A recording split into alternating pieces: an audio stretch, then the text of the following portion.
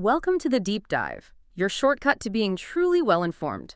We cut through the noise to bring you the most impactful insights. Today, we're diving deep into a topic that is, well, absolutely fundamental for anyone in acute care, acute pancreatitis.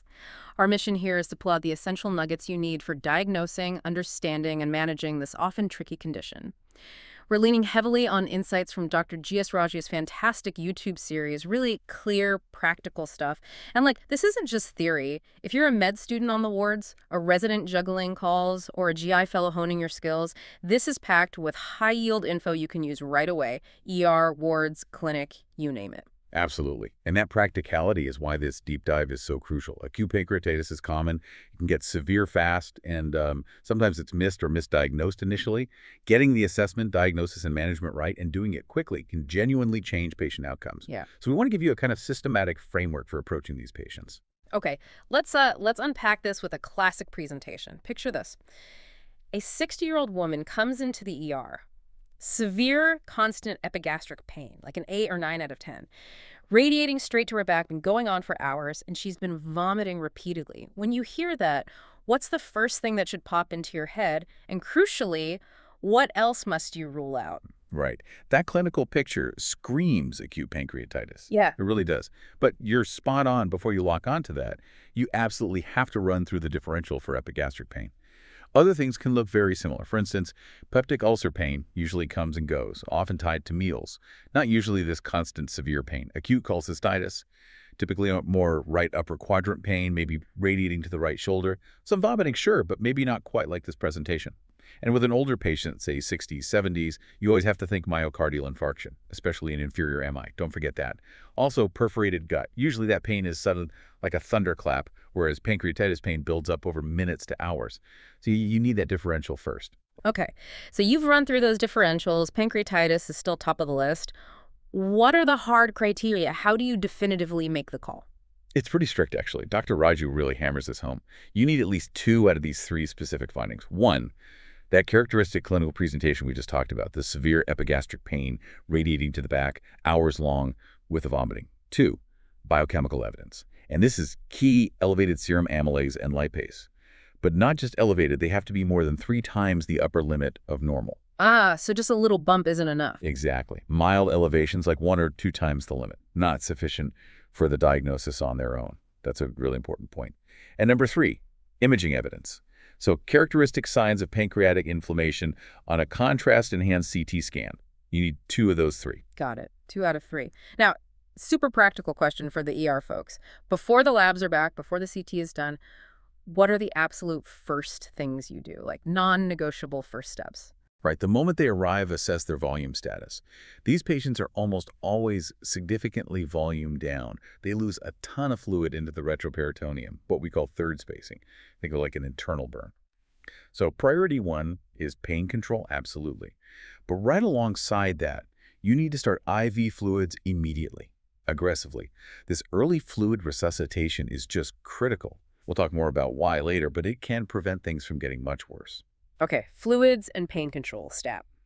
Now, to really understand what's going on, especially with imaging and complications, we need that anatomy foundation. Let's talk key relationships around the pancreas. Yeah, you really do need a good mental map. So the head of the pancreas, and especially the little hook called the uncinnated process, it sits right in the C-luke of the duodenum. And that matters because... Because if the head swells up, it can easily block the duodenum, causing vomiting. Or it can squeeze the common bile duct passing through it, leading to jaundice. Then the neck lies just in front of the superior mesenteric vein, another key relationship. The body crosses the spine, and the tail points towards the spleen. Knowing where these parts are relative to other structures is vital. And function-wise, the ducts and drainage. Dr. Raju often emphasizes the exocrine part here. He does, because it's central to the problem. You've got the exocrine part, the acinar cells making digestive enzymes. These drain into little ductules, then the main pancreatic duct. And that main duct usually joins the common bile duct right at the major ampulla before emptying into the duodenum. That shared exit is exactly why a gallstone stuck there blocks both pathways. The endocrine part, the islets making hormones like insulin, they secrete directly into the blood. Less directly involved in the acute inflammation itself, but obviously important overall. Okay, and the blood vessels. Thinking about ischemia or clots in severe cases, what's the key vascular anatomy to keep in mind? It's complex but crucial. Venous drainage. The superior mesenteric vein drains a small bowel and right colon. It meets the splenic vein coming from the spleen. Where they join, right behind the pancreatic neck, that's the portal vein confluence. It forms the portal vein going to the liver. That confluence is a really important landmark and a potential site for clots and bad pancreatitis. And arteries. Arteries. Yeah. The aorta gives off the celiac artery up high and the superior mesenteric artery, SMA, behind the pancreas. Knowing how close these major vessels are helps you understand risks like pseudoaneurysms or ischemic changes if the inflammation is severe. So putting it all together, how does knowing this detailed anatomy help you when you're actually managing a patient or looking at their scan? Oh, it's fundamental. Helps you predict problems. Swollen head, worry about the duodenum and bile duct.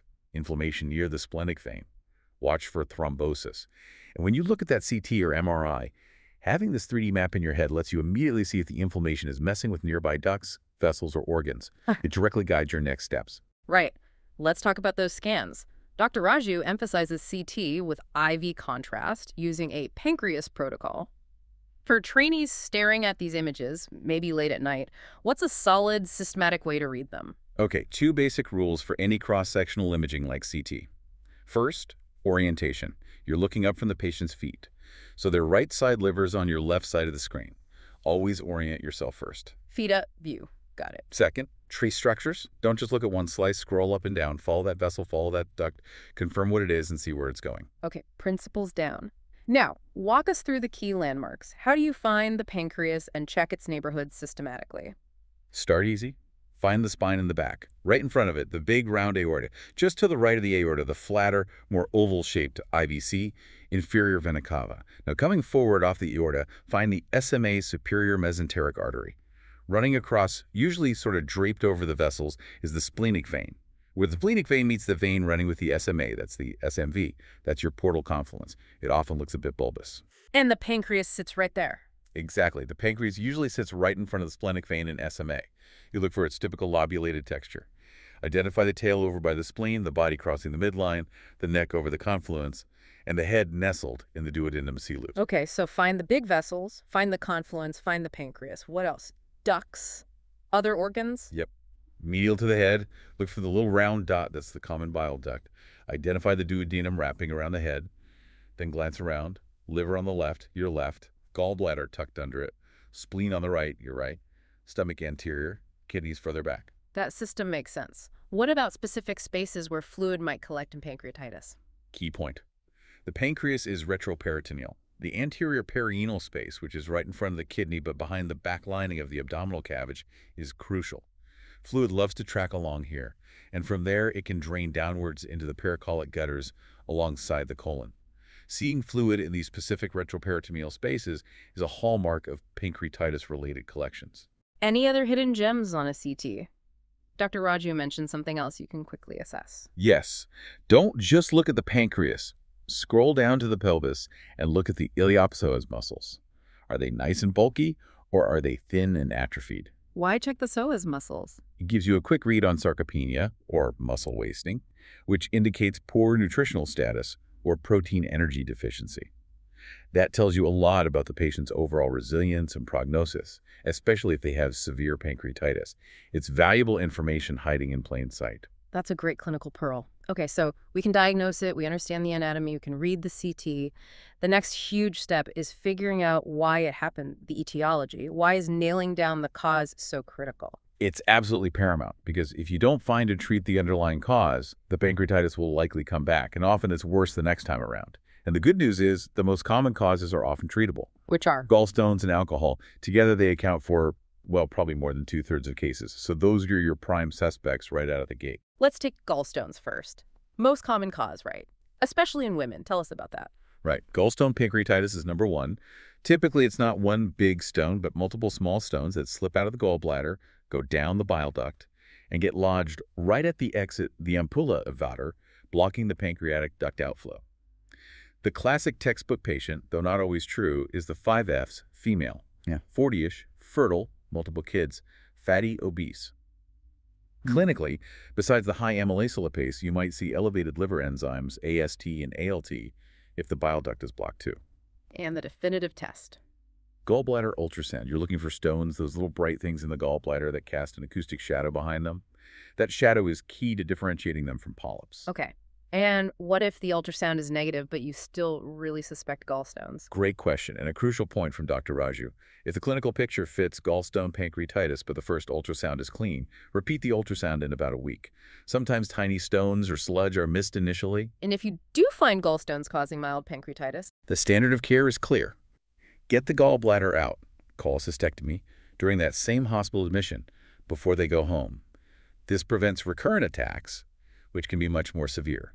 Don't delay the cholecystectomy if it's safe to do so. Okay, crucial management point there for gallstones. Now, what about alcohol? It gets blamed a lot. How much drinking actually causes alcoholic pancreatitis? This is where mistakes are often made. It's frequently overdiagnosed. Alcoholic pancreatitis is not from casual or social drinking. The criteria require heavy alcohol use. And heavy means consuming at least 50 grams of alcohol per day, usually for 5 years or more. 50 grams a day, how much is that in terms of drinks? Okay, so roughly one standard drink, like a 12-ounce beer, a 5-ounce glass of wine, or 1.5-ounce shot of liquor, has about 14 grams of alcohol. So 50 grams a day is roughly 4 or more standard drinks every single day for years. Wow, so it's really significant chronic heavy drinking. Exactly. So please, don't just label someone with alcoholic pancreatitis because they admit to having a few drinks on the weekend. If you wrongly attribute it to alcohol, you might stop looking and miss the real treatable cause, like small gallstones or maybe high triglycerides or a medication. Always get a clear history on the quantity and duration of alcohol use. So gallstones and alcohol are the big two. Keep digging if those don't fit. Now back to the CT scan. Beyond just diagnosing, it helps us gauge severity. How do you use the CT to classify the injury and any fluid collections? Right, the CT is key for staging. When you look at that scan, you should ask yourself 3 main questions. 1, how far has the inflammation spread, just the pancreas stent, or out into the surrounding fat and tissues, peripancreatic? 2, what's the nature of the injury? Is it just swelling and inflammation edema?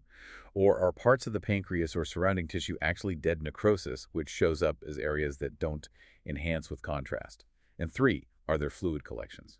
If yes, is it just simple fluid, liquid, or does it look complex with thicker stuff mixed in, solid debris, meaning necrosis? Okay. Extent, nature, edema versus necrosis, and fluid type. How does that differentiate the main types of pancreatitis? It lets you distinguish acute interstitial edematous pancreatitis from the more severe necrotizing pancreatitis. And that difference is huge for prognosis and management. Tell us about interstitial first. Okay, interstitial pancreatitis is basically just inflammation and swelling. On CT, the pancreas looks enlarged, maybe a bit hazy, the lobules might look disrupted. You might see some inflammation or simple fluid around it. If fluid collects, it's called an acute peripancreatic fluid collection. Looks simple, homogeneous, just fluid. Usually these resolve on their own. If one persists for more than 4 weeks, it might develop a wall and become a pseudocyst, a walled-off collection of only fluid, no solid stuff inside. In necrotizing. Necrotizing pancreatitis is much more serious. Here, you see actual tissue death necrosis. On the contrast CT, these are areas that don't light up, they stay dark, indicating no blood flow. This can involve the pancreas itself, the surrounding tissue, or both. If fluid develops here, it's called an acute necrotic collection, and it looks different, heterogeneous, complex, a mix of liquid and solid necrotic debris. If these collections persist beyond 4 weeks and develop a wall, they're called walled-off necrosis, or WOUM. These contain both liquid and solid necrotic material. And you mentioned infection. Right. A critical complication is when a WOUM gets infected. You suspect infected WOUM if you see gas bubbles within the collection on the CT scan. That often requires drainage. So interstitial versus necrotizing is a fundamental split based on that CT. Okay, that classification is clear and obviously impacts care. Let's pivot to medical management. Pain control is a given. What are the other absolute pillars of treatment, especially early on? Beyond pain management, the 2 absolute cornerstones, again really stressed by Dr. Raju, are 1, aggressive fluid resuscitation, and 2, prompt nutritional support. Fluids. Sounds simple, but you mentioned it's critical. Why so aggressive? What fluids and how much? Are there any risks? Okay, so the why aggressive is that third spacing. They lose massive amounts of fluid into the retroperitoneum, get severely volume depleted, and their organs aren't getting perfused well. Aggressive fluids in the first 24 hours seem crucial to prevent progression from interstitial to necrotizing pancreatitis. It helps maintain microcirculation in the pancreas. Fluid choice. Ringer's lactate RL is generally preferred over normal saline. There's evidence it might reduce inflammation, and it avoids the hyperchloremic acidosis you can get with tons of saline. And the dosing. Based on studies like the Waterfall trial, a common approach is a 10 millikilogram colus right up front, then an infusion of 1.5 millikilogal/hour of RL. Wow, that sounds like a lot of fluid. How do you monitor? You have to monitor very closely. Check heart rate, blood pressure, urine output, frequently, like every hour initially, then maybe every 4-6 hours. Also track BUN and hematocrit every 6 hours or so. You're looking for vitals to normalize, urine output 0.5 milliliter/kg, BUN to improve, and hematocrit ideally below 45. But you absolutely have to watch for fluid overload. Listen to the lungs for crackles, check oxygen saturation, respiratory rate. In patients with heart failure or kidney disease, you have to be much more cautious with this aggressive approach. It's a balance. Okay, aggressive RL, but monitor closely, especially in certain patients. Now, nutrition. Big point of confusion, do you wait until the pain's gone? Until enzymes are normal? No, absolutely not. That's a really outdated idea and potentially harmful. Do not delay nutrition unnecessarily. You should aim to start feeding within, say, 48 to 72 hours, even in severe necrotizing pancreatitis. And definitely do not wait for pain to completely resolve or for amylase lipase to normalize. Those are not triggers to wait for. So how do you feed them? Enteral nutrition feeding the gut is strongly preferred over 5E nutrition, parenteral. Why?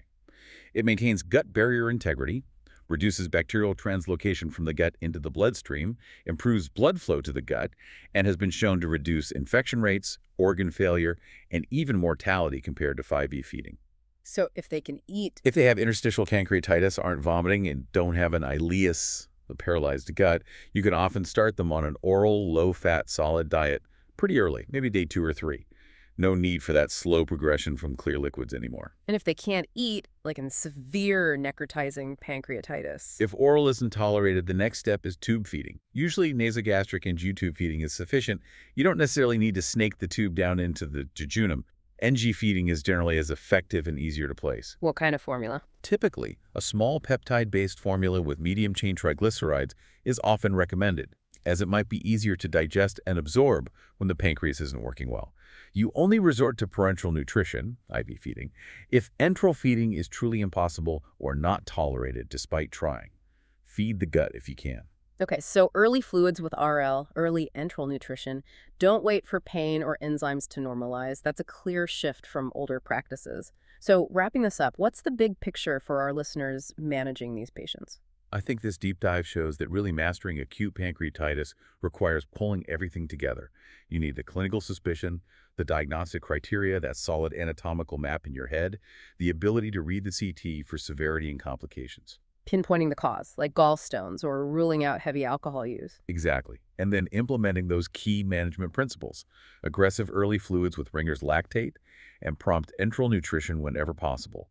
Getting those first 24-48 hours right, especially the fluids, can make a huge difference in preventing severe complications. So it's about having a systematic approach, grounded in evidence like Dr. Raju presents, that you can apply reliably every time you see these patients. It's moving from just knowing the facts to being truly effective. Right.